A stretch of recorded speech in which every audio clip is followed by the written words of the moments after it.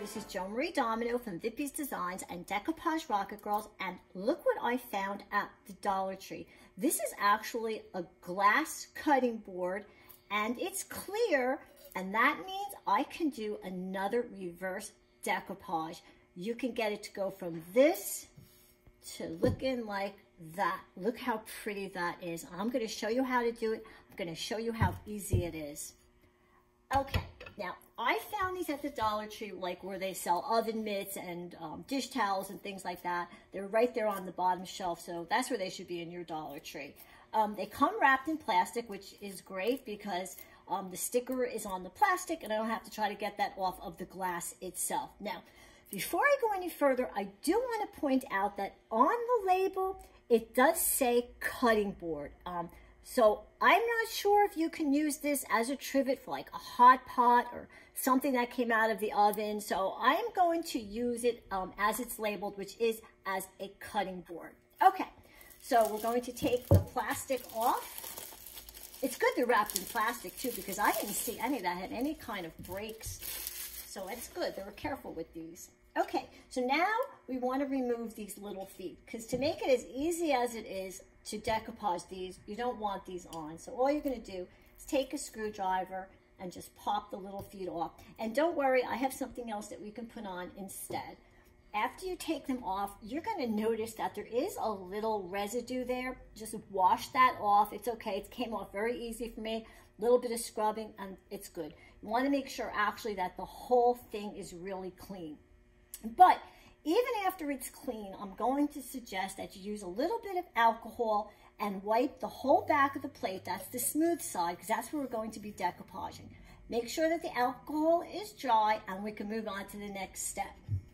Now, like the cookie plates, you can actually make these glittery as well. The way you're going to be using them, the glitter is not going to be where the food is anyway. So you can get something like this by Krylon. This is called Glitter Shimmer Opulent Opal. This is one of my favorite spray glitters that are out there. It's very, very, very fine, so I really recommend it.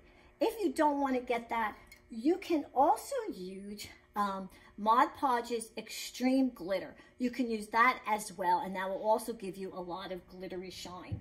All right.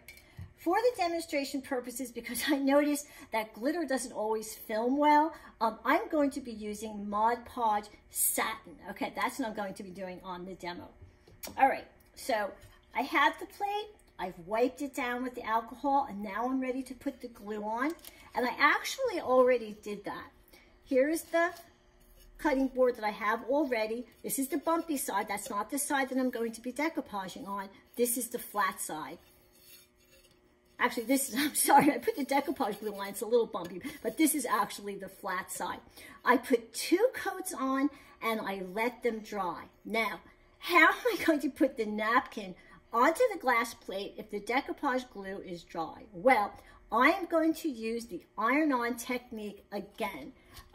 This time, I'm using this little iron. My sister gave this to me for Christmas. She gave it to me because I was doing a lot of iron-on techniques, and she thought it would be better for me to have a craft iron, which this is. It's made by Cricut.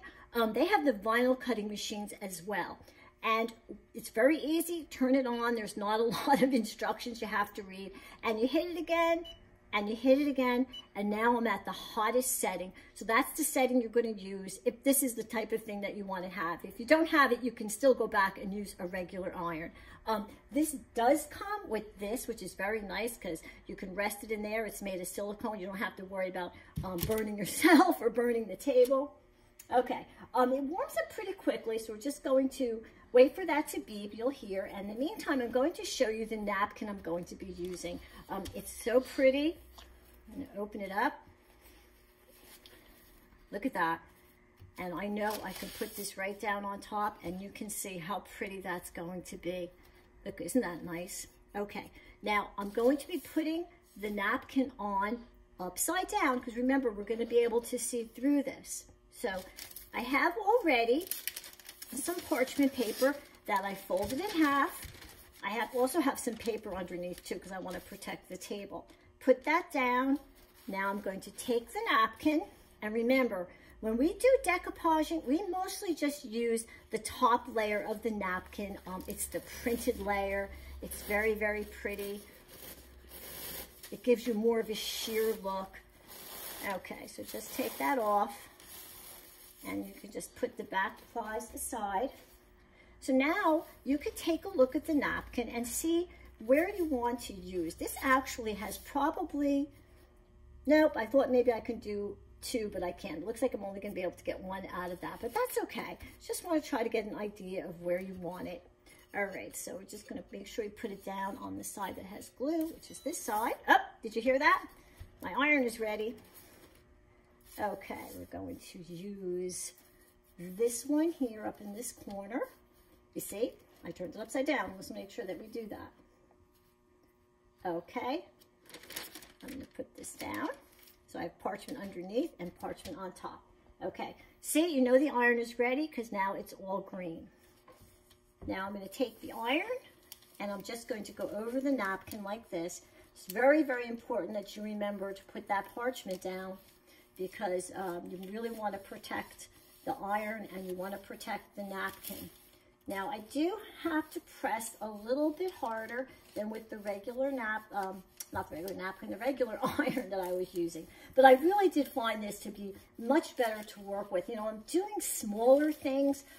This iron really came in handy. And by the way, it is rated 5 stars, and I have to say I've been using it for a few weeks, almost every day, and it is definitely, definitely worthy of a 5-star rating. Okay, I think we got it. Let's take a look.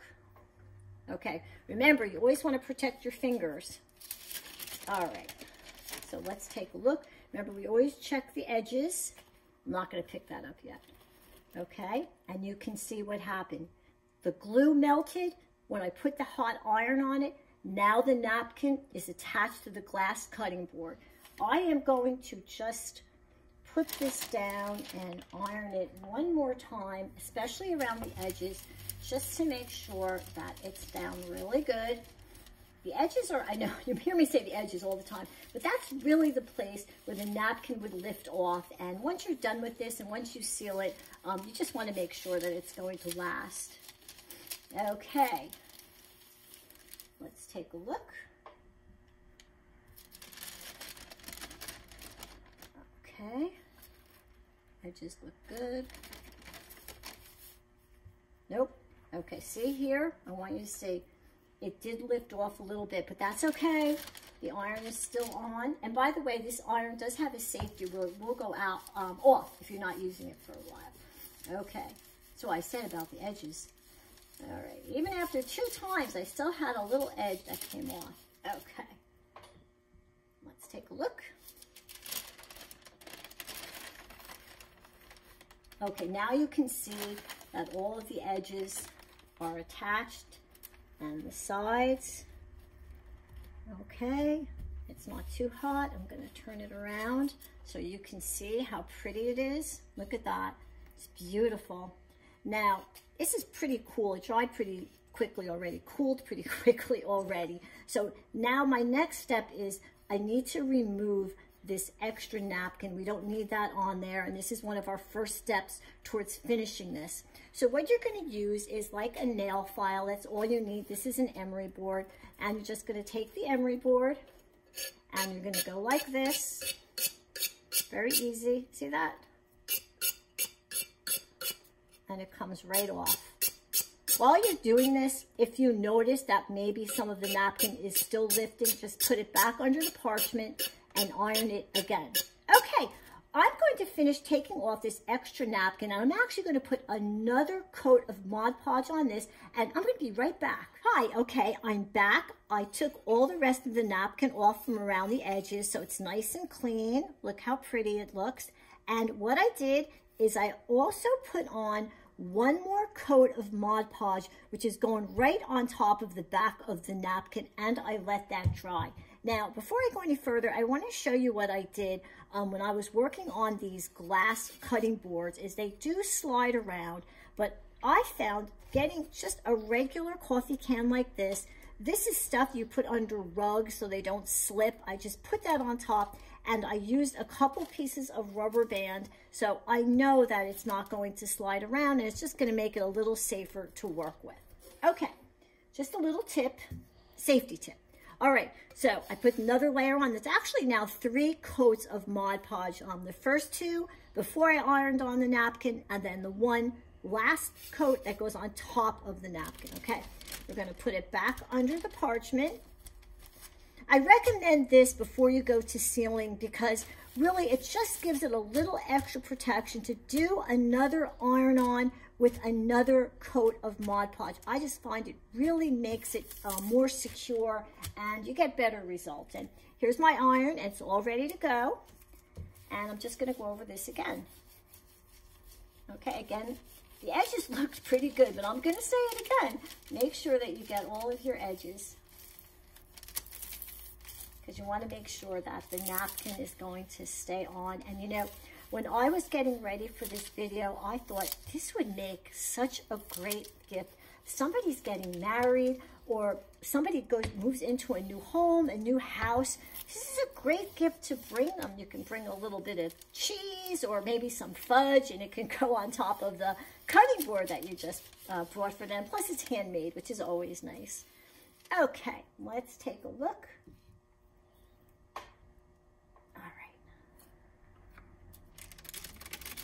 Up. See, that's why you need the parchment paper, because there is a little bit of glue residue on top of the parchment paper. Okay. Looks pretty on that side too, right? Alrighty. Let's turn it over. There you go. Look how pretty that is. And we're almost done. Wasn't that easy? Okay. Now, after it cools, you can decide whether or not you want to paint the back of the plate on top of the napkin. And it's really okay now, since we did that extra iron, to put paint on this. Now, what I usually do to decide if I want to paint something like this, it's reverse decoupage, and I want to see if the napkin is going to look better, you can always put a piece of white paper behind it to see how it's going to look. And that actually looks pretty good. I think that I would probably go ahead and do a painting on the back of this particular cutting board. It really did look good like that. I'm not going to do that with this one right now, because I do have another one that I did, because these cutting boards, they come in round too. How nice is that? Okay, same kind of thing with this napkin, which is right here. That's the napkin that I used. When I was done, I did go ahead and I put a couple coats of paint on this. Let me show you what I used. Put that back. I like this paint. It's chalk paint. It's made by Waverly. I never take the paint out of the bottle, by the way. I always put it into another container, and then I just use the paint from the container. And when you get chalk paint, by the way, you really need to shake it before you put into anything, because the chalk paint does tend to separate. Okay, just another little tip. Okay, the next thing you're going to think about doing is sealing the plate. Okay, this is one really good sealant you can use. This is Door Clear gloss varnish. You can use this. There's also spray-ons that you can use. So when this is all cool, all you need to do is put on maybe 2 or 3 coats of this, let it dry between each coat, and now you're ready to put the little feet back on. Or actually, we're going to put new feet on. Okay, let's see. Here we go. Sorry. All right, so here's a plate I already made. Okay. There it is. I put the sealant on. I guess you can see it. It's nice. It's glossy. It's very pretty. And it has a beautiful peacock on it. Now, to put the little feet on, it's so easy. All right. I have these. These are actually cabinet bumpers. We were redoing the cabinets in the kitchen, and you put these on the doors so that the cabinet doors don't slam. And these are perfect. They're actually a little bigger than the ones that even come on the plate. So you're going to peel it off. Try not to touch the sticky part, okay? Because they say if you take it off, you have to use another one. That's what the instructions on it say.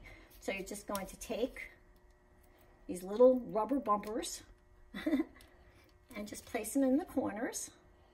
And it's really important that you put these on, because if you're going to be using it as a chopping board, or cutting board really, you don't want it to slide around.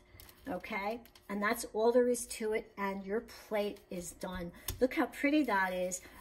Here's another one I did. Here's the napkin. It's really, really nice. There it is. Now, this one, you know, this is fun. Let me see if I can find it. This is actually made with a paper tablecloth. That's right. One of my friends, Gina, she mailed this to me a long time ago, and I saved it, and I was waiting for the perfect project, and it really came out nice. Like, would you know that that was a paper tablecloth? I don't think so. It really, really, really is nice. And here's another one with Valentine's Day coming up. Look how pretty that is. I have to say that in addition to making this a very, very good gift, if you do craft nights with your friends, this would be fantastic to do. It's very, very inexpensive. You can do it very quickly. It would be lots and lots of fun. So I hope that you're going to give this a try. Look how pretty. Look how easy. How can you not want to make these? And if you liked my video, which I hope you did, please give me a thumbs up. Subscribe to my YouTube channel, Decoupage D.I.Y. with Joan-Marie Domino. I have more coming up, especially with items I've been finding in the Dollar Tree, and it's all decoupage. There's a little bell you can hit down there under the video. If you hit that bell, then you're going to get a notification for every video that's coming up. And you know what? I have another video coming up. I'm going to be using the same little chopping boards, but I'm going to be using fabric, and I'm going to show you how easy that is too. I want to thank Vippies Designs for giving me all the napkins. Please visit their website, www.vippies.com, and thank you so much for watching my video.